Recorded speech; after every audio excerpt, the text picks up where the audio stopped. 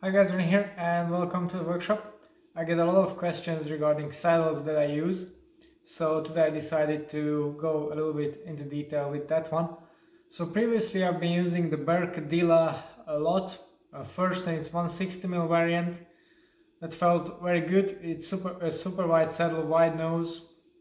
It was fitting me well, so I was using that for a while.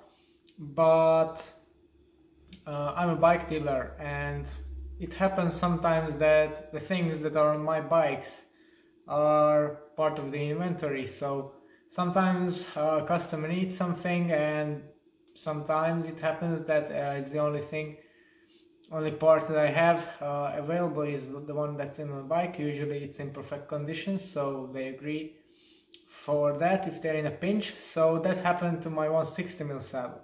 The 140mm Berk Dila was then released and I was using that, and since I'm a smaller rider I was happier with it than with the 160, so I kept using that, but same thing happened. So then the saddle I had lying around was the S-Works Power in the 143mm. And it's a very famous, very popular saddle, perfect for my aggressive position. I decided to give it a go.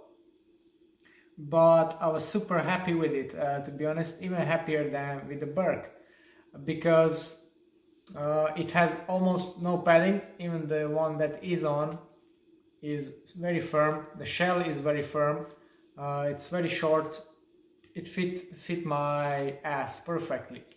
I was very happy with it. Then the same thing happened actually then with the Berks, and then I saw the newer version of the Power, the so-called Power Arc.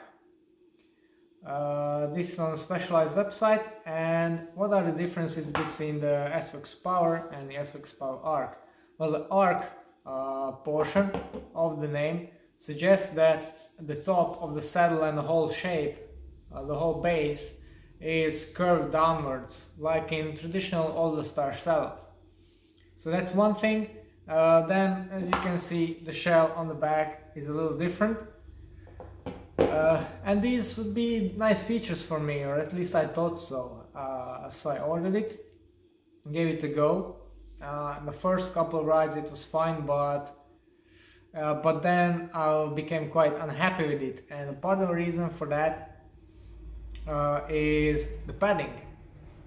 Now, Specialized lists that both should have level 2 padding, but whereas on the regular Power it's quite minimal, it's only around 4 or 5 millimeters. On this one I would say it's more like 10 to 12 millimeters of padding, and it's really quite soft, and that became a problem for me. I've also tried the Sikon Elan saddle with carbon rails, also very nice shape, everything fits perfectly, but for me the padding, a lot of it just kills it, because I get an awful amount of chafing after a couple of rides. So that's exactly what happened here, which is a shame because it's a really nice saddle.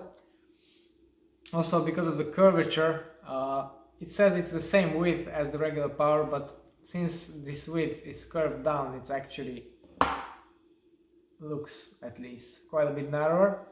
Anyway, the padding is not good for my butt. If you have padding, it's already in your shorts, so I don't really understand why brands keep doing this, because it just doesn't help.